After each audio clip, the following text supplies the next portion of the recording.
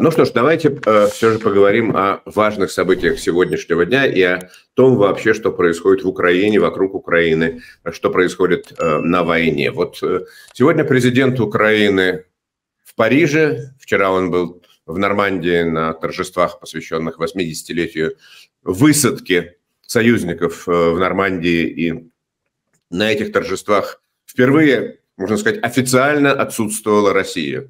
Никто, ни Путин, ни даже посол во Франции не были туда приглашены.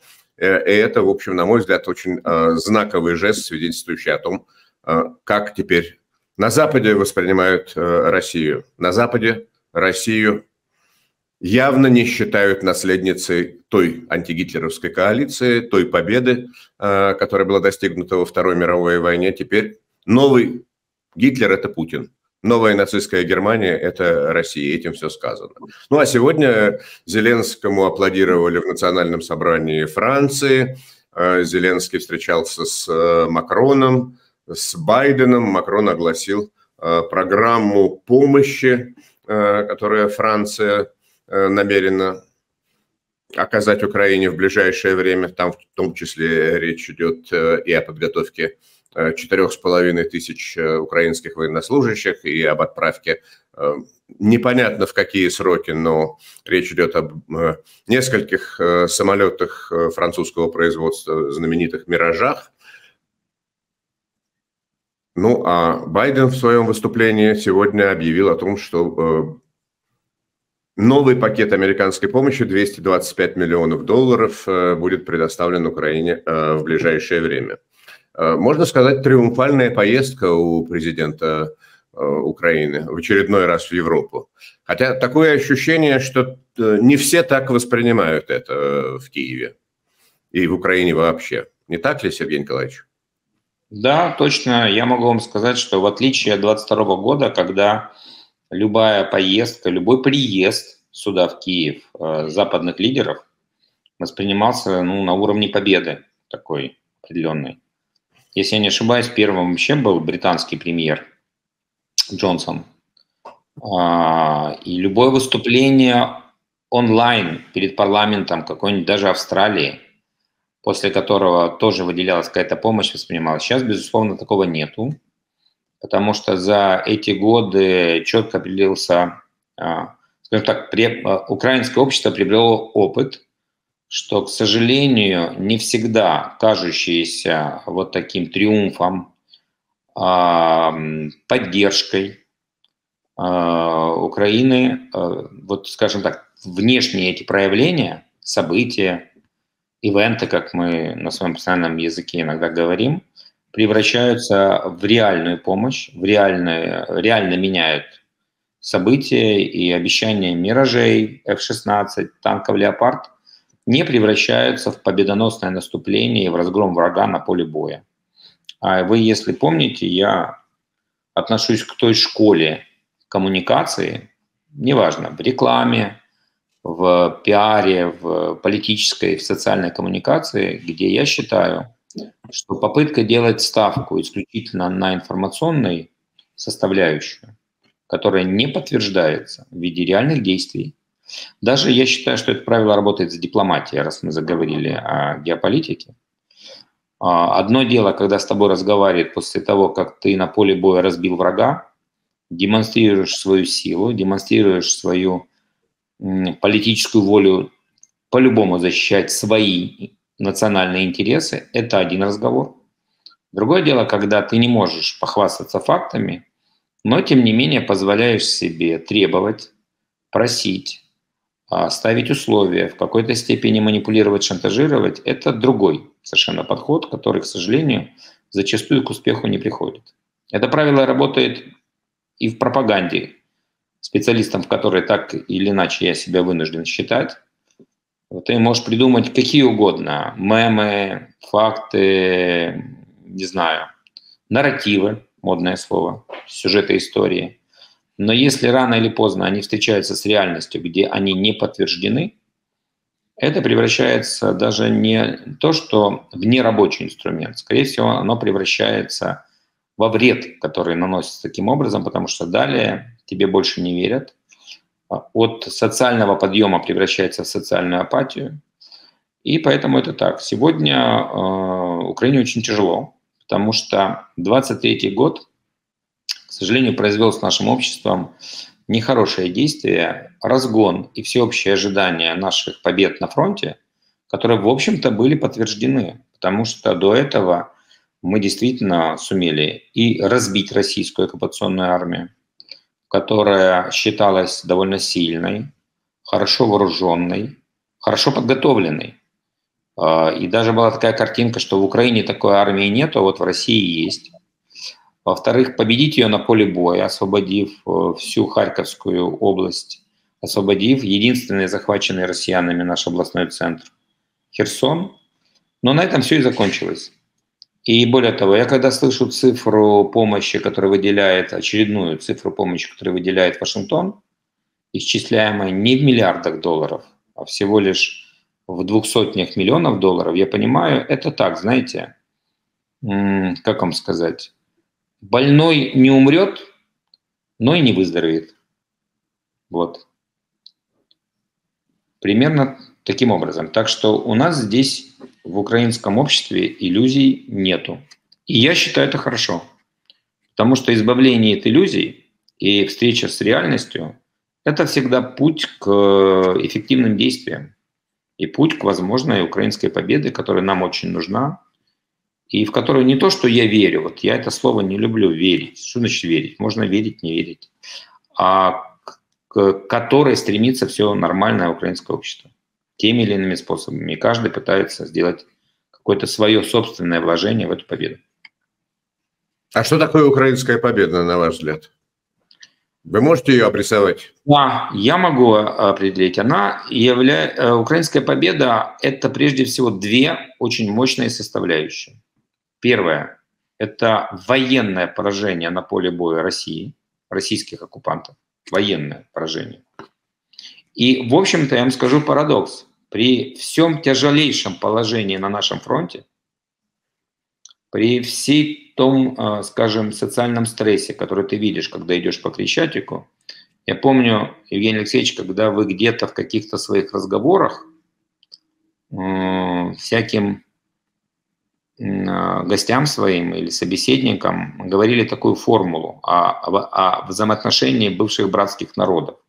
Что для того, чтобы понять, что давно не будет никаких отношений, достаточно пройтись по улице Трехсвятительской, которая заканчивается возле Михайловского собора, где на стене в ходе АТО висели тысячи портретов украинских военных, погибших в борьбе, отбивая агрессию как прокси-сил российских, так и реальных частей под Иловайском и Дебальцево, которые вводила тогда Россия, скрывая это от мирового сообщества. Я вам так скажу, мест там больше нету. Просто стена закончилась. Причем второе, на площади Незалежности каждый убитый отмечен флажком на газоне. На это трудно смотреть.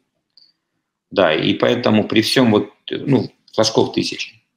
И при этом, неся такие потери и довольно тяжело на фронте, тем не менее, военные аналитики говорят о том, что таких потерь, которые сейчас несет Россия, особенно в Харьковском наступлении, она не несла со времени начала широкомасштабного вторжения. Но тогда российская армия не была готова к тому, что их будут встречать не цветами, а джавелинами и автоматными очередями. А сейчас-то это часть, которым поставлена задача. Прорыв, захват, выход к Харькову. И она несет там колоссальные потери при всех недостатках нашей обороны, которые тоже есть. Вот. И это и есть путь к поражению России.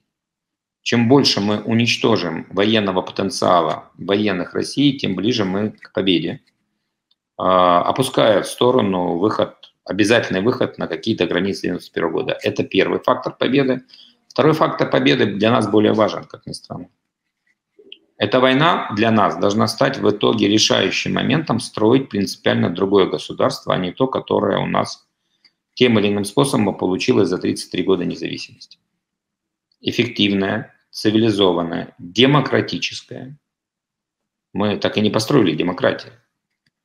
вот, с эффективной элитой.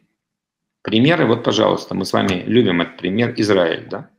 Израиль со старта своего вынужден был такое государство из-за войны строить, где элита – это элита, где государство вынуждено было, не обладая такими ресурсами, как агрессивные арабские соседи, строить собственные активы национальные в пустыне. И, в общем-то, надо отдать должное, Израиль с этим довольно успешно справлялся и справляется. Вот мы должны тоже прийти к такому государству, эффективному, сильному, демократическому, цивилизованному, прогрессивному от слова «прогресс», любой, технологический, социальный и так далее. И это будет наша победа. Даже если, знаете, чем-то это немножко напоминает финскую ситуацию. Там, в принципе, Финляндия потеряла 20% территории, что плохо, потому что с этими территориями это были самые развитые экономические территории. Выборг был чуть ли не равен Хельсинки по своим возможностям. Ну, я даже забыл, как он на финском правильно назывался. Вот. Но потеряв это, тем не менее, в итоге финны получили государство, которым они сейчас могут гордиться. Вот. Государство с одной из наиболее прогрессивных форм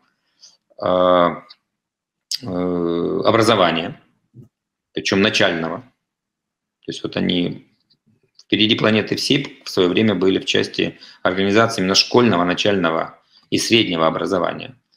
Вот. С высоким уровнем жизни, с технологиями, с прекрасным отношением к экологии и так далее. Вот украинцам нужно тоже эту войну использовать вот ровно, чтобы построить такое государство. И это будет украинская победа, даже если какое-то время, пусть даже продолжительная часть наших территорий, которые весь мир, слава богу, в отличие от Финляндии, весь мир будет считать нашими, но они будут временно оккупированными до падения режима, такого фашистского режима в России. Но вы понимаете, что речь в этом случае может идти о десятилетиях? Возможно. А возможно, все окажется значительно быстрее. Немцы, которые были разделены Берлинской стеной, не могли ответить, когда она падет. Но она пала, и пала довольно неожиданно для немцев. В один день. При этом просоветский коммунистический режим просуществовал в Германии 40 лет. Да, 2,5. По 89-е, грубо говоря. Вот в 89-м году рухнула стена, и начался процесс восстановления германского единства. Да. Вот. А ФРГ была провозглашена... Я вам скажу, это невысокая цена за современное, качественное государство, которое обладает, как по мне, всеми ресурсами, необходимыми, чтобы быть страной. Ну вот, я всегда своих зрителей и читателей учу одной вещи, что в отличие от Советского Союза и от России, надо различать государство и страну. Это разные очень субъекты. Государство – это просто некая управляющая компания с определенными чиновниками. Они могут быть эффективными, они могут быть воровитыми, коррупционными и преступными. Более того, страной может управлять чужое государство, что в истории Украины было постоянно. До тех пор, пока украинцы пришли к осознанию собственной государственности, они были частью государства литовского, польского, австро-венгерского, Российской империи и так далее. Даже частично, если не ошибаюсь, часть нашей территории была османской, под Османской империей. Ну, тот же Крым и Бессарабия. Но это государство, а страна – это мы, это народ, культура.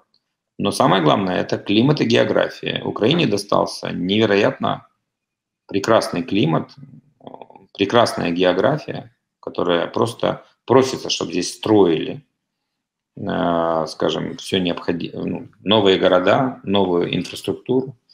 Вот только пока элиты нету, я надеюсь, война тоже будет рождать элиту, которая всем этим займется. Угу. Ну вот, спрошу вас так. Вот вы, Сергей Гайдай, и ваши единомышленники, я полагаю, что вы не одиноки. У меня есть основания предполагать, что у вас есть круг друзей, единомышленников, которые примерно похожим образом смотрят на нынешнюю ситуацию в Украине и на ситуацию в будущем, как она может измениться, вы готовы к тому, чтобы в какой-то момент война была приостановлена, так? У нас есть с вами общий друг, я бы так его назвал, который часто бывал у нас вместе с эфирами. Если не ошибаюсь, мне кажется, я даже вас познакомил в свое время.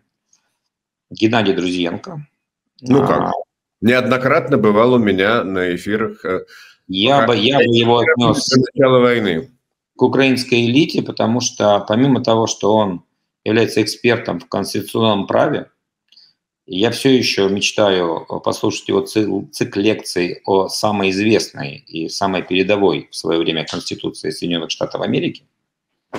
Вот. Он с 2014 года является основателем другого, скажем так, мне даже трудно назвать это же вряд ли предприятие, это добровольческий госпиталь, передвижной и мобильный, который по сей день работает, известен и спас тысячи жизней наших бойцов, начиная с АТО и заканчивая последними событиями на фронте.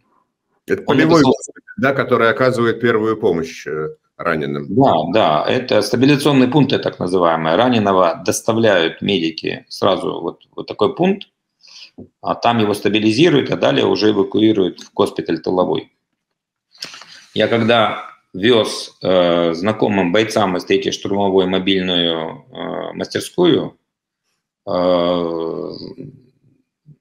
сброярню, не знаю на русском даже уже, забываю, сброярню, ну, мастерскую вооружений. Угу.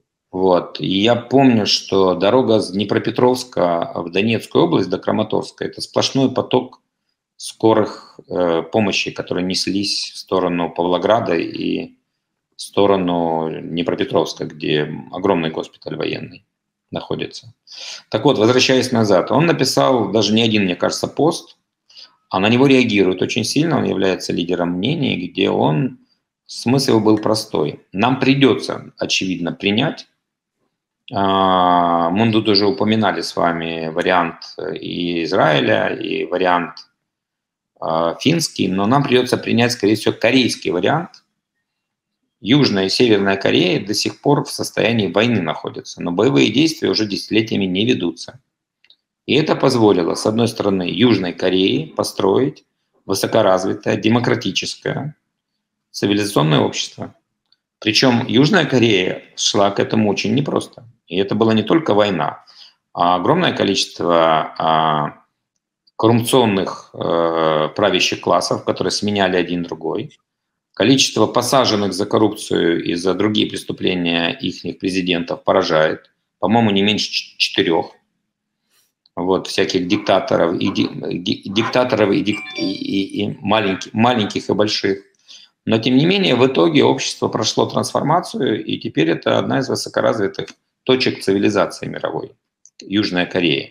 Все мы это ощущаем, потому что у многих то, что Корея производит, в кармане, многие на этом ездят, и у многих это дома.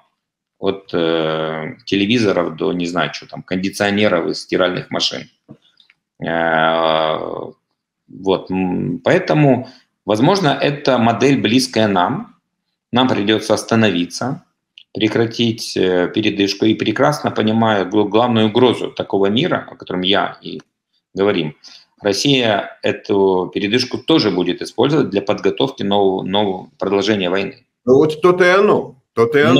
Но Украина должна готовиться быстрее к этому, качественнее и технологичнее. Вот смотрите, на моем... Вот вы, с одной стороны, говорите, что у меня есть круг моих соратников. Я вдруг подумал о том, что на канале ProUA я веду такой проект, где я предлагаю человеку на час стать президентом.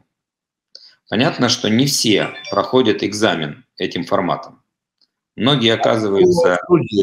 Как выясняется, прошел экзамен или не прошел человек? Все просто. Есть категория моих знакомых экспертов, которые со мной потом оговаривают человека, его тезисы, его подходы – это первый уровень. А второй, вы как телевизионщик хорошо знаете. Я когда-то был у вас на программе, которую я до сих пор считаю самым сильным проектом в этой области, на канале News One. Вы вели «Интерв'ю». Украинской политической культуре страшно не хватает дебатов. Вот страшно. Ну, вышло в эфир буквально 5 или 6 передач. Но они были хорошо организованы, и вы хитростью и манипуляциями как-то в одну программу меня втащили, где я не планировал быть. Вот. И мне пришлось готовиться. До этого я готовил политиков к подобным вещам. Пришлось готовиться, в том числе и морально-психологически, что, по-моему, позволило мне, если не ошибаюсь, даже одержать там победу. Так вот, помните, как было устроено? У вас было жюри, они давали свои оценки на глазах, но самые главные оценки давали зрители. Они звонили и голосовали. Но, знаете, каким-то образом у меня на программе нечто подобное. Жюри – это мои друзья, знакомые эксперты, которым я доверяю. Они потом, встречаясь со мной за чашкой кофе, рассказывают о том или ином персонаже. Где-то делают открытие. Вот, например, сейчас самый свежий у меня Георгий Учайкин. Георгий Учайкин лет 20 борется за принятие Украины закона, подобно американскому, о свободном обращении и покупке любого вооружения простым гражданином. И самое главное, и праве на его, использование его как для самозащиты. И война эту тему у нас актуализировала невероятно. Наше общество, я уверен, уже пришло к пониманию, что у нас есть такой лозунг, но на украинском он звучит «Вільні люди мають зброю». По-русски бы это звучало «Свободные люди – это те, которые имеют оружие». Вот. И неожиданно очень многие, кто был с ним не знаком, а он, смотрите, он основатель и глава ассоциации владельцев оружия. У нас же, на самом деле, оружие можно владеть. Вопрос для чего? Только для охоты и спорта. Например, короткоствол нельзя свободно купить, который лучше всего защищает тебя от уличной преступности, например, да? Вот. И вот все его тезисы президентские, я вам, кстати, советую посмотреть.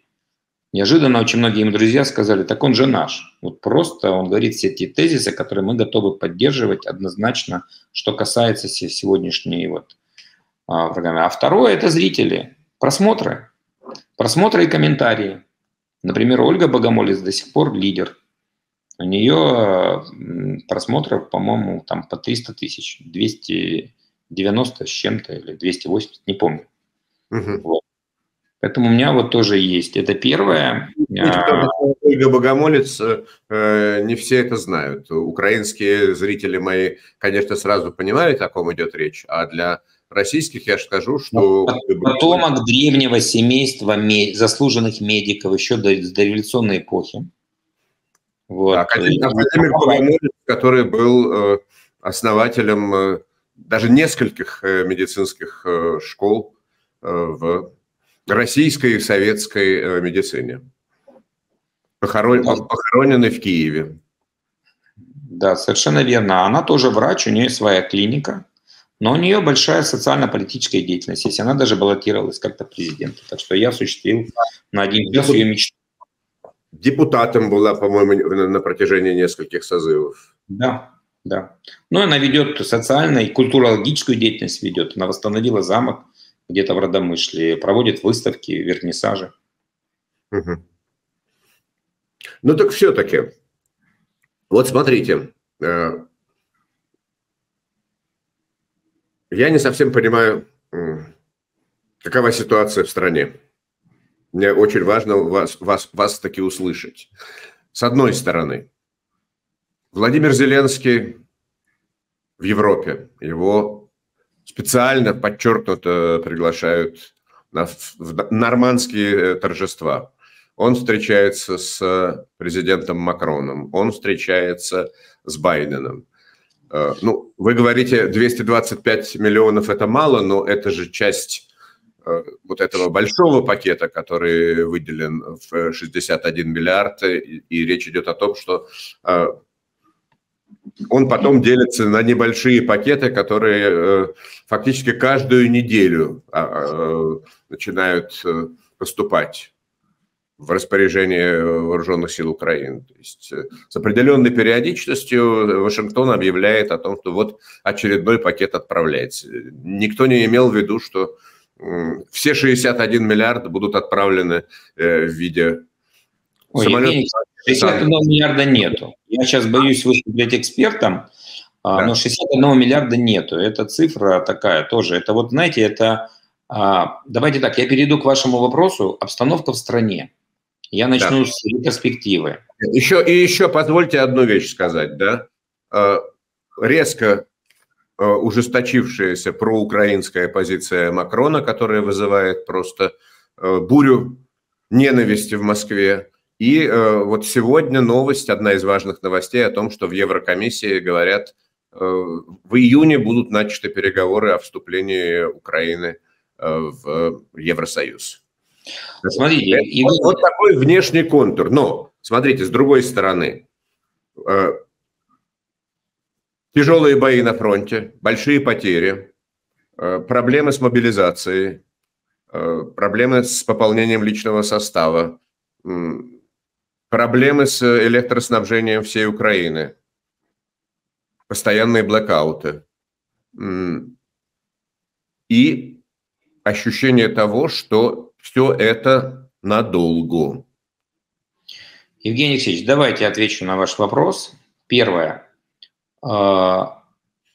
Окончательно на данный момент исчезла у украинского сообщества иллюзия под названием «Война закончится быстро, и мы победим». Победим на поле боя.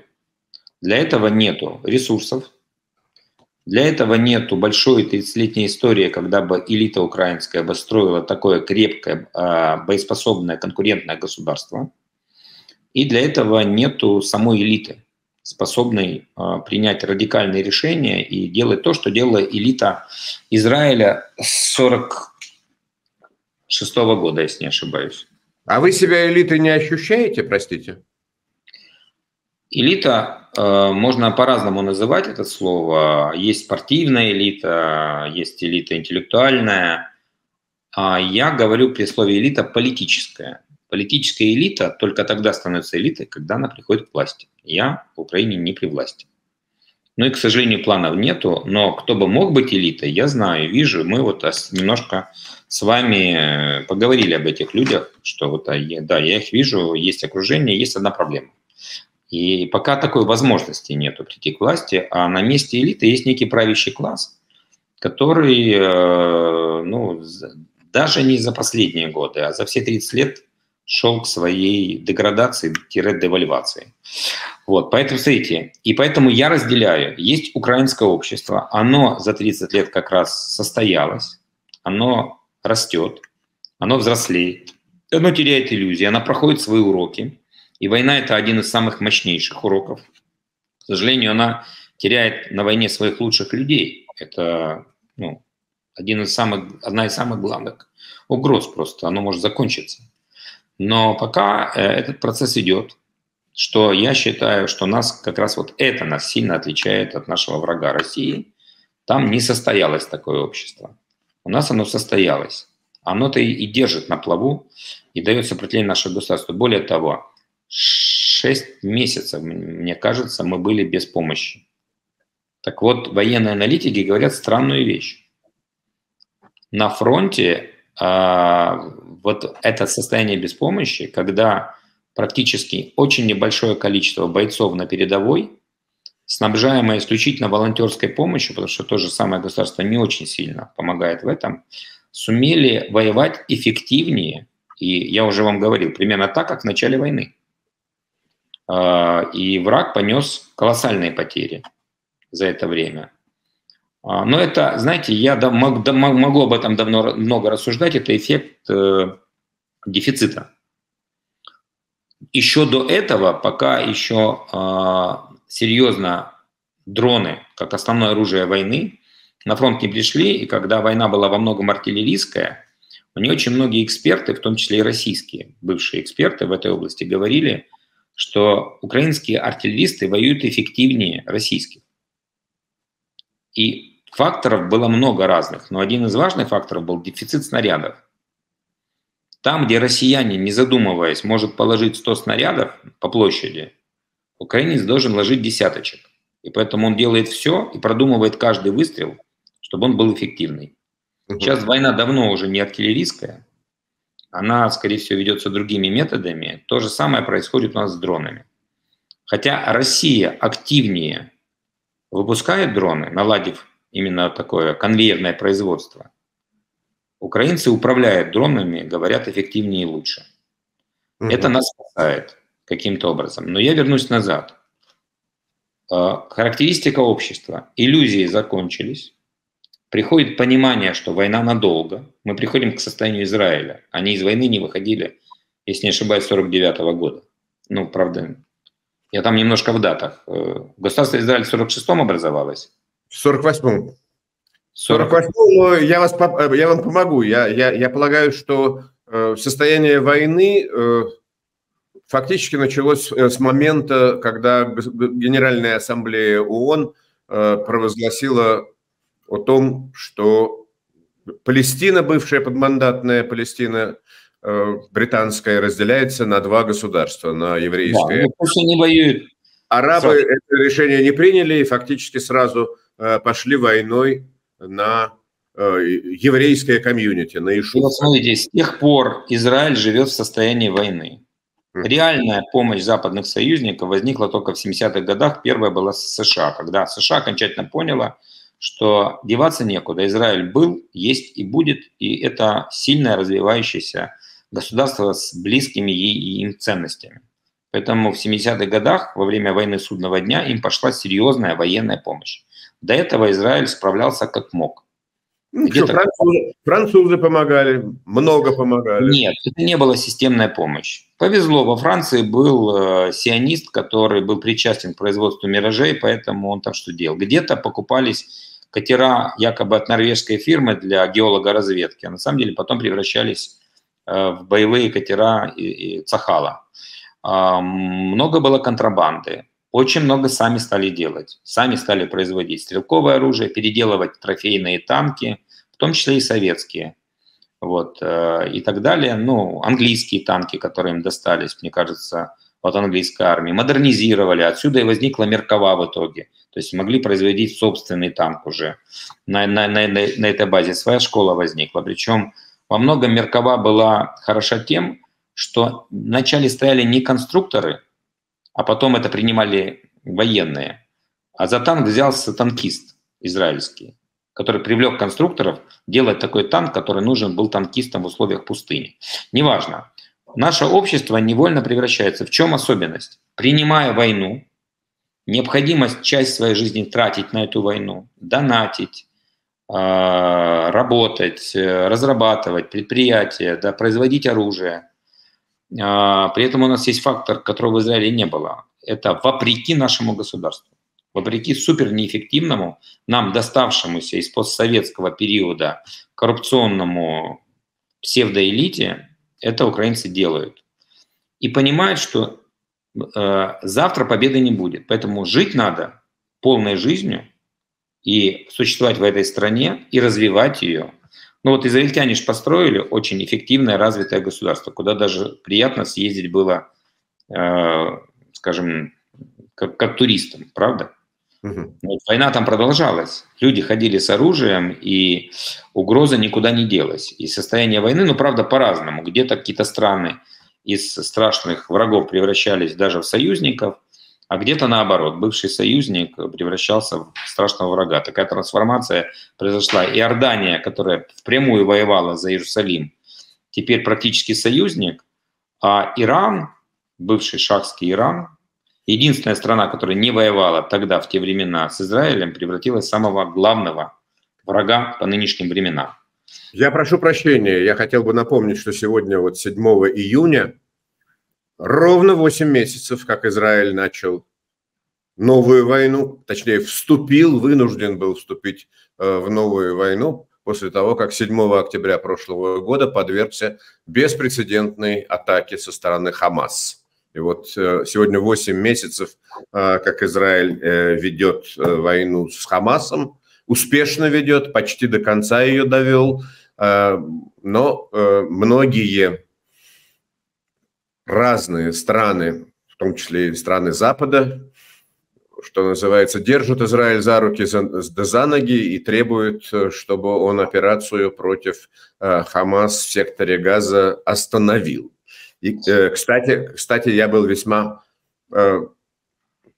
печально удивлен, и я бы сказал, даже поражен тем, что хору этих голосов неожиданно присоединился и президент Украины. Ну вот сейчас мы до этого дойдем. На мой взгляд, это было странное, слабое решение. Вот мы сейчас до этого дойдем. Вот украинское общество привыкает к новой жизни в условиях долгой войны на истощение, где все четче себя осознает необходимости построения принципиально другого государства, о котором я с вами вначале говорил, каким оно должно быть. Наконец перейти к демократии, наконец перейти к эффективному государственному управлению, наконец перейти к правам и свободам, конкурентной экономике. Милитаризированное наше государство должно быть, как и Израиль, о чем раньше, в начале образования Украины, вообще и не виделось и не помышлялось. А вторая часть – это наш правящий класс, который девальвировал, и война, которая произошла, окончательно эту девальвацию проявила на всех уровнях. Это неэффективное госуправление, это презрение к собственному народу, это невероятная коррупция, это абсолютно неэффективная, как оказалось, дипломатия. Вы только что это подтвердили. А почему, ответ на ваш вопрос, западный мир хорошо принимает Зеленского и не принимает Путина, тут все понятно. Мне кажется, коллективный Запад хорошо понимает, что победа Путина – это начало, это большие проблемы для коллективного Запада. Поэтому, безусловно, коллективный Запад впрямую заинтересован в том, чтобы Украина не проиграла. В победу Украины там не верят, не видят для этого возможности, особенно когда понимают качество нашего госаппарата, с одной стороны. Поэтому Путину сделают все, чтобы не дать ему выиграть. Но, с другой стороны, прекрасно понимают, что с нынешним состоянием в Украине именно власти вопрос разрешен не будет. И поэтому все, что предпринимается, это мягкое давление и уговоры Зеленского. Как мне кажется, это моя версия. Инсайдов у меня нету на две вещи. Первое, потихоньку отойти от власти, тем более сроки поджимают. Ему говорят о конце легитимности. И переходе все-таки к замораживанию конфликта. Не к капитуляции, не к мирным переговорам, а к замораживанию этого конфликта. Ой, вам сейчас прилетит, Сергей Николаевич, сейчас вы будете провозглашены зрадником. Вы знаете прекрасно. Зрадником не буду. Я один из тех, кто активно всегда говорил, что Украина имеет шансы на победу. Ресурсы есть, и финансовые, и внутренние, какие угодно. Не хватает только одного – эффективного управления. Более того, вы упоминали не раз моих друзей и знакомых. Так вот я скажу, в этой тусовке рожден документ, который первый раз проявил себя как петиция. У нас были выборы отменены, их нету, но тем не менее продолжал работать сайт официальное интернет-представительство президента, где каждый украинец может зарегистрировать петицию. В случае набора 25 тысяч голосов президент в течение 2 месяцев обязан ответить, вынести свой вердикт, чего просят, отказать или принять эту петицию. И вот мои друзья, обнаружив этот инструмент, а он легитимный. Почему? Потому что каждый украинский гражданин, который оставляет подпись под петицией, проверяется, что валидизируется. Поэтому это официальная структура, и она ведется нашей властью.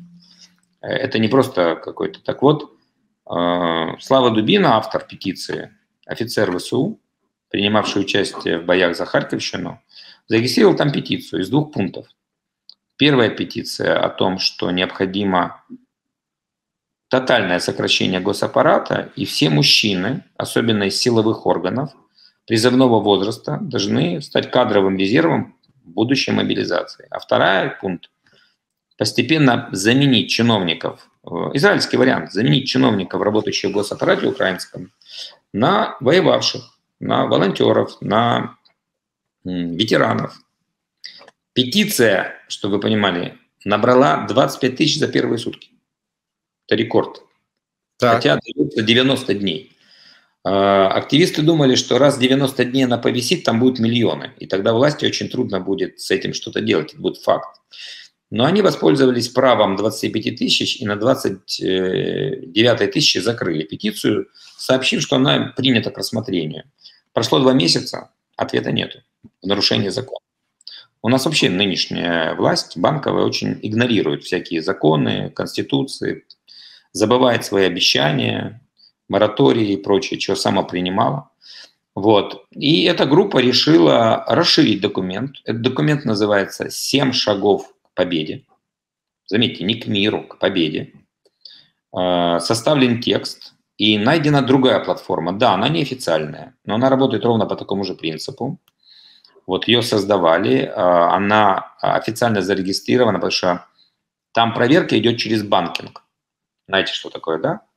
Да, конечно. Любой человек, который обслуживается в любом банке, он проверялся изначально. И банк может дать такую услугу, что если человек ставит свою подпись, банк подтверждает, что он – это он.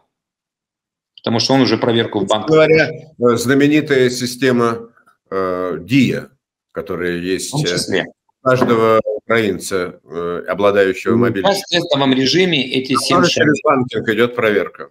Да, неофициально. Эта акция называется «Народный референдум 6 шагов к победе». Это такая форма давления на власть. Потому что если удастся собрать миллионы голосов украинцев, которые в эти годы лишены всяческой возможности показывать свои голоса, будь то на выборах, голосуя за кого-то, или никто не проводит референдумов никаких, плебисцитов, что можно было позволить, ДИА действительно работает, приложение ДИА, власть бы могла задавать вопросы украинцам, но она их не задает.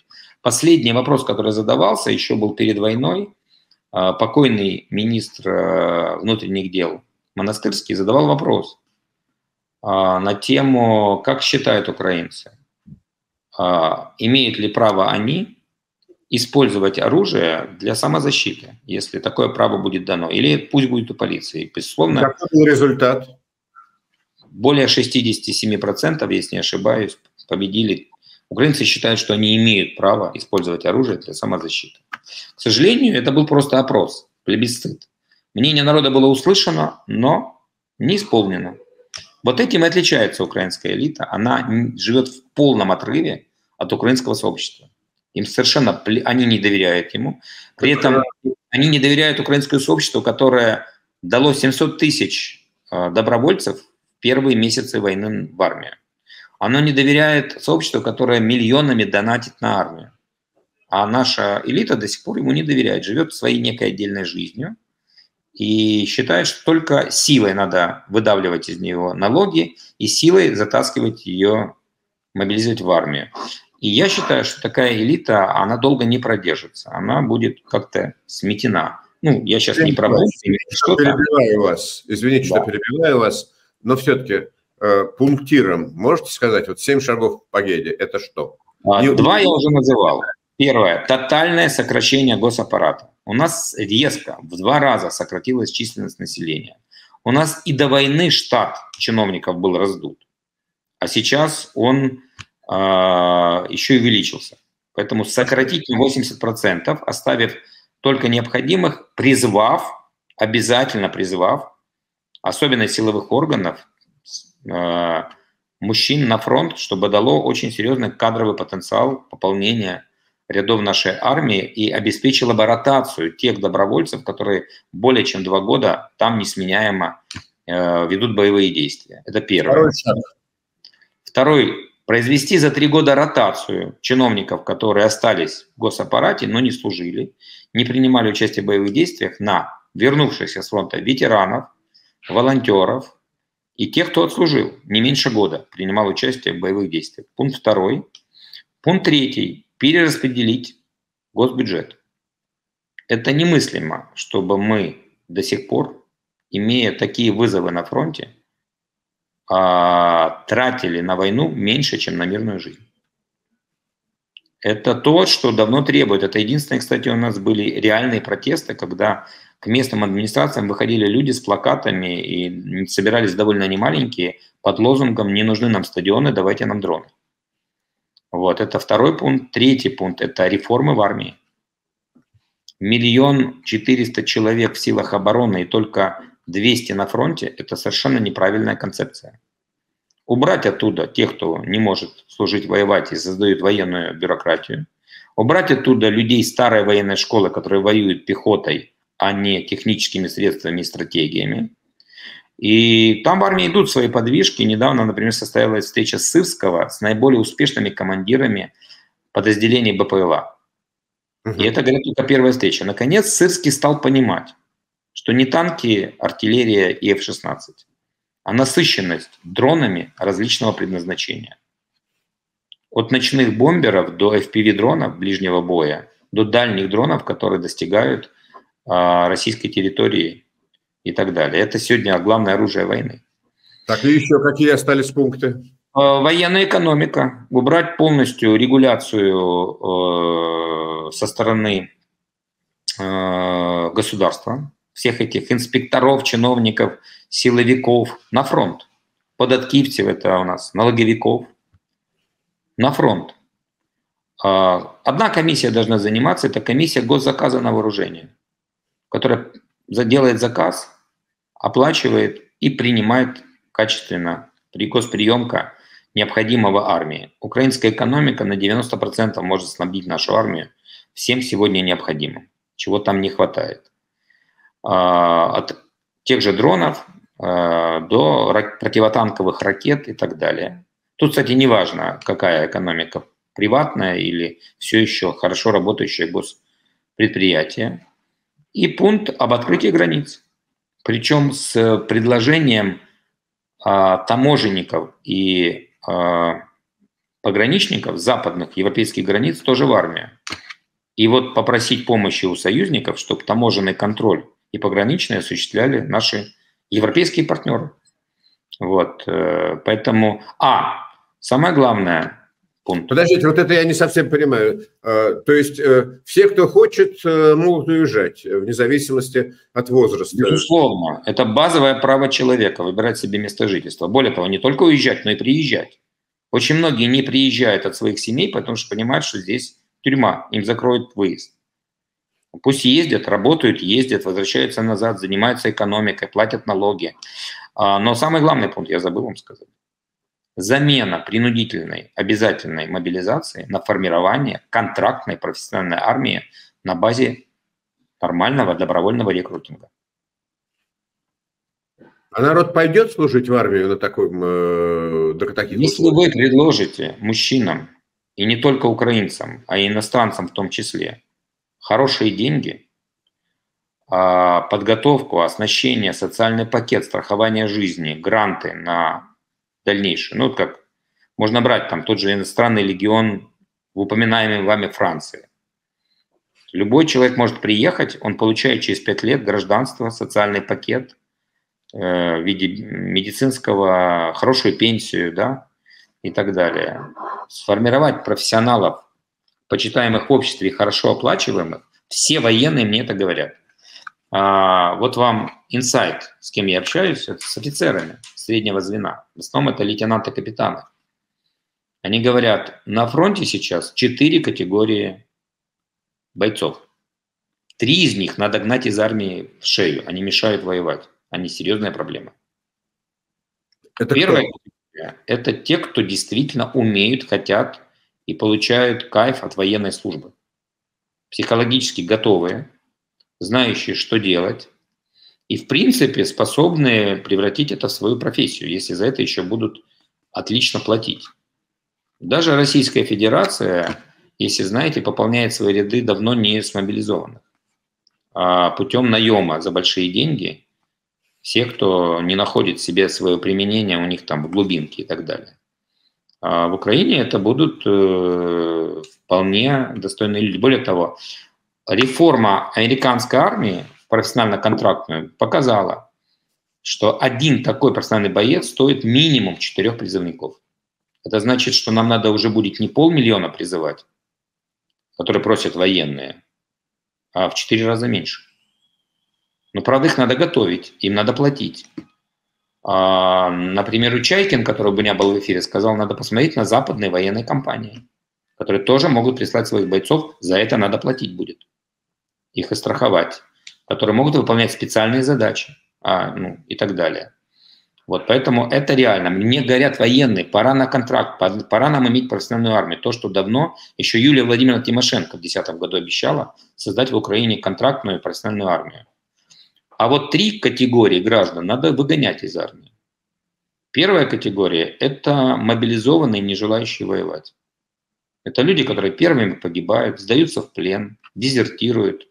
Оставив где-то их на фланге, вы обнаружите, что они ваш фланг открыли. Где-то такого раненого надо вытаскивать жизнью 2 профессиональных бойцов. Это балласт. Самоубийства высокие. Человек, который не хочет убивать другого человека, психологически не способен, учи его, не учи, не снабжай оружием и так далее. Поэтому это не выход. Это вторая категория, ну, будем честными, аватары. Знаете, кого в армии аватарами называют? Нет. Люди бесконечно бухающие, которым там неплохо. Деньги платят. Знаете, бывший советский человек алкоголь даже на поле боя найдет. Как там не запрещай. Вот. Ну и плюс наркомания и так далее. Массовое явление, простите? Не знаю, вряд ли массовое, но очень неприятное. Вот мне рассказывал командир танкового подразделения, говорит, был прекрасный у него профессионал, зампотех. При одном условии. 2 бойца должны были рядом с ним быть, все время держать его за руки. Пока трезвый, что-то делал. Но если не досмотрели, недели его нету, он бухой. Еще надо смотреть, чтобы не погиб. Вот в таком состоянии, потому что может пойти непонятно куда. Но самая массовая и самая вредная категория, Евгений Алексеевич, я даже учитывая, что у вас YouTube, а не телевидение, не могу сказать, как их называют в армии. Долбодятлы, скажу так. Понятно. Это советская школа. Это люди, получающие танк Т, Леопард 2, сплошная компьютеризированная машина. Теряет его на поле боя в категории «не погиб в бою», а брошен экипажем.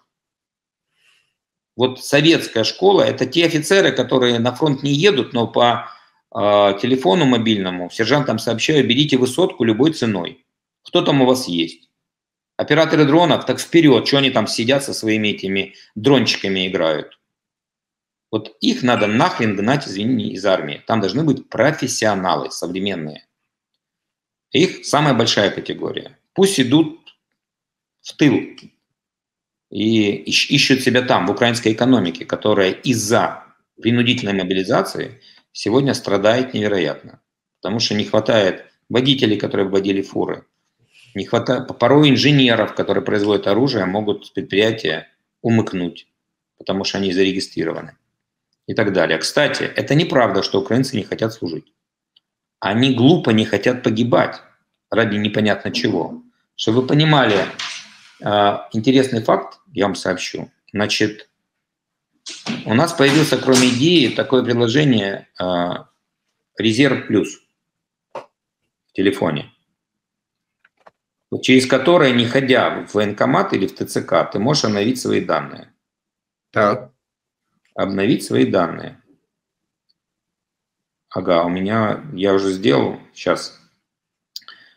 И за последние несколько недель свои данные, ну, в первые 2 дня 700 тысяч обновили свои данные. То есть это мужчины, которые не скрываются и которые спокойно это сделали. Вот. Ну вот у меня он сейчас. Просто он у меня скрылся. Как бы вам показать, даже не знаю.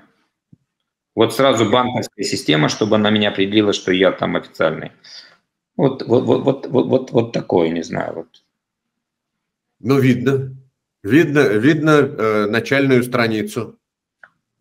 Ну вот там он меня просит свою личность подтвердить. А сейчас это уже больше 1 миллиона человек. Но чего хочет украинский гражданин? Во-первых, чтобы его не ломали и не на улице. Во-вторых, чтобы его не посылали непонятно куда, к такому долбодятлу-командиру, чтобы использовали его реальную профессию, где он полезен будет реально. Ну, вы помните, кто я, например, да? Я оператор станции наведения цели ПВО страны. ну, тот стратегический, типа Патриот. Ну, типа, но советский. Мне, конечно, придется пройти курсы, но в отличие от другого я спокойно разберусь, что на локаторе, что это за цели и как с ними работать. Тем более, чтобы вы понимали, когда я работал, вы когда-нибудь видели первое поколение компьютеров? Да, видел, конечно. На него работали особые люди, простой человек не мог работать. Это был зеленый экран с циферками, да? Да. Ты должен был набирать коды. Я еще это помню, потому что сам программировал. Как сейчас помню, Fortran и Basic, два языка были в нашем институтском прошлом. Сегодня с компьютером работает любой человек, потому что появились оболочки. Вот так примерно отличается сегодня техника военная. Я раньше смотрел на экран, как на осциллограф, и по отметочке мог понять, это что за цель, какого размера и как она движется. Сегодня это делает компьютер. Просто ты должен сидеть и правильно управлять этим и так далее. Но не должно быть так, что завтра меня оденут в бронежилет, скажут, что еще крепкий старик, и послезавтра я окажусь где-нибудь, сменив пулеметчика в окопе. Это бессмысленно. Вырытым своими руками и прикрытый какими-то тряпками, вместо того, чтобы это был бетонный бункер. Ну хорошо. А если бы вас призвали и заранее бы сказали, что вы будете оператором системы Patriot, вы пойдете? Я искал вовсю, но мне говорили: Сергей Николаевич, не надо, вот там хватает. Помоложе. Да. Ну, я ходил в военкомат в первые дни в Киеве. Мне сказали: вон очередь видите какая? Вот давайте попозже. И там найдите себе в теробороне что-то. Я так и сделал. В теробороне тоже нужны мужчины, тем более у вас есть собственный автомат. У меня есть собственное оружие. Хорошо, а сколько людей надо сейчас личного состава?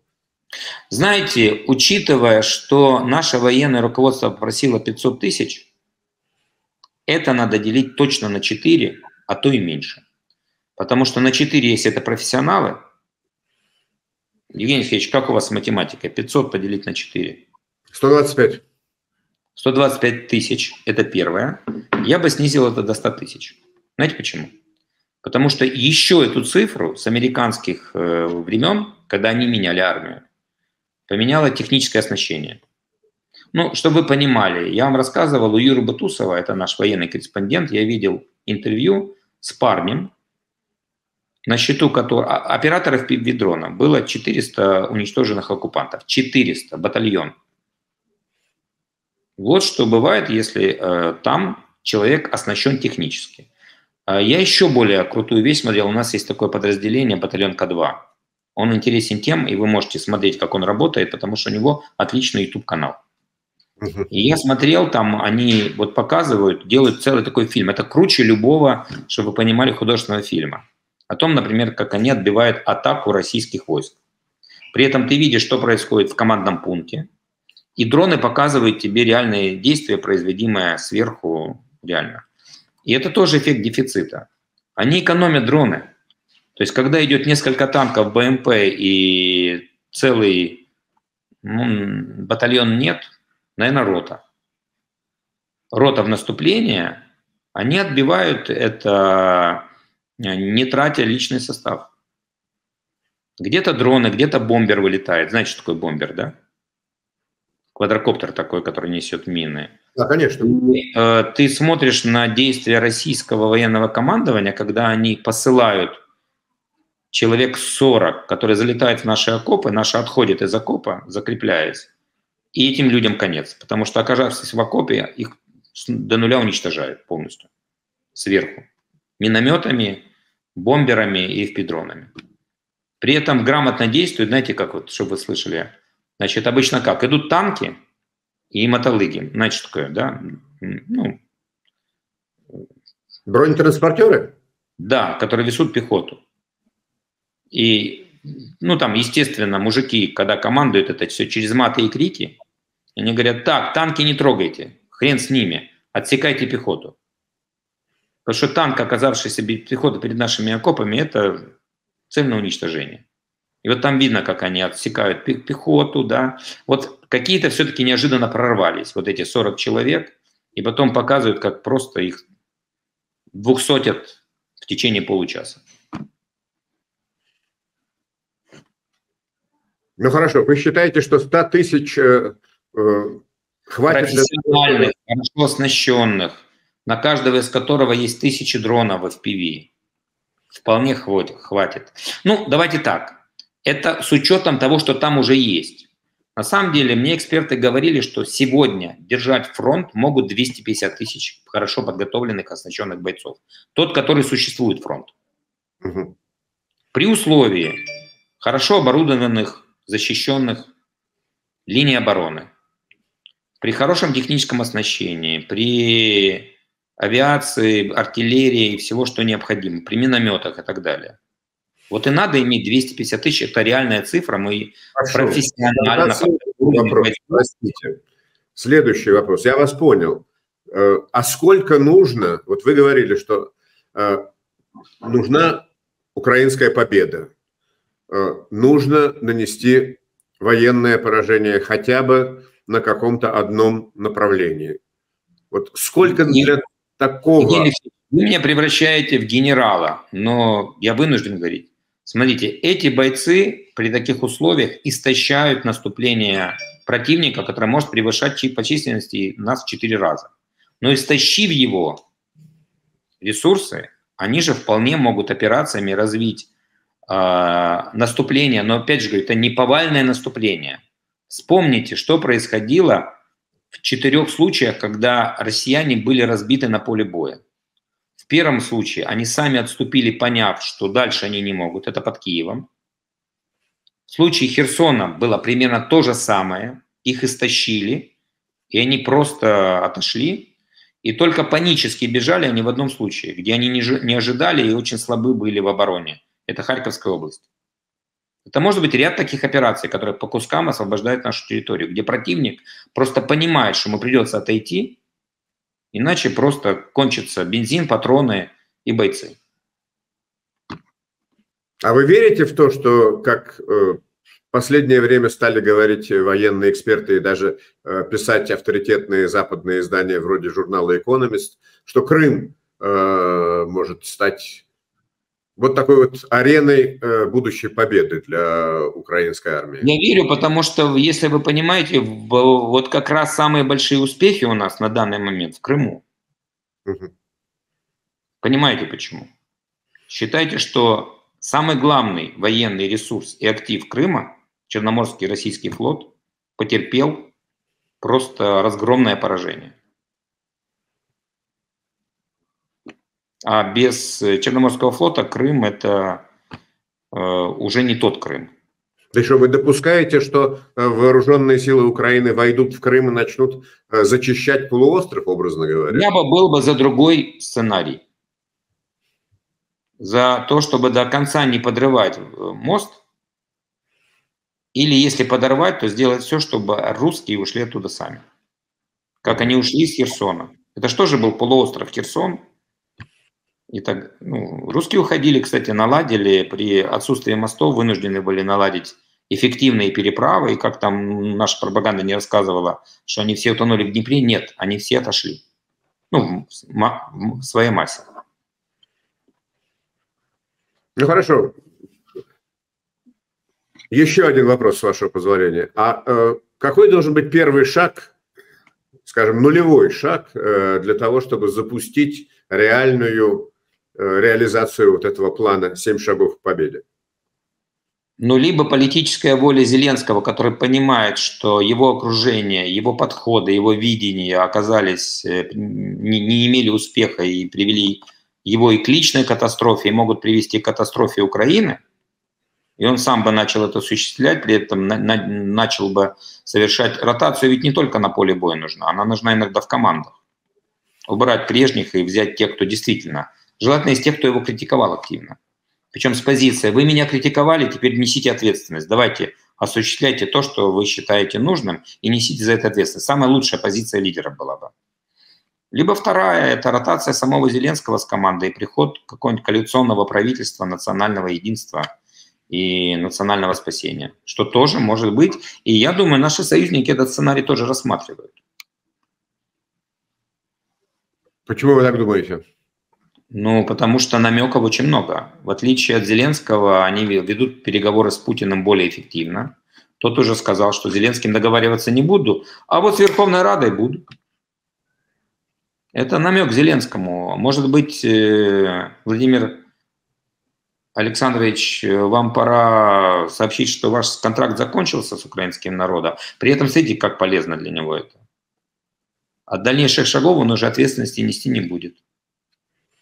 И вполне может честно сказать, как Ельцин: извините, но, друзья, сделал все, что мог. Дальше пусть делают те другие, кто-то, кто возьмет на себя ответственность. Но в случае удач-неудач он уже не несет за это ответственности и не войдет в историю как лузер, да, который не сумел, не смог и прочее. Я думаю, что не поставка необходимых вооружений, которые бы сильно изменили ситуацию на фронте, это тоже план давления Запада на Зеленского. Так я хотел вас спросить, пытался вас спросить, и вы допускаете, что Байден и Макрон сегодня и об этом говорили с Зеленским? Возможно, не в таких жестких выражениях, как вы, но... Мне некоторые дипломаты говорят о следующем, что ему впрямую это не говорят, но страшно возмущены, что он не понимает дипломатический язык. А дипломатический язык — это в том числе, когда тебе не дают столько, сколько необходимо оружия. Когда тебе обещают, но не выполняют и ждут. Умный бы сообразил, что ему оставляют коридор, куда он должен двигаться. Но говорят, что это не про нашего президента.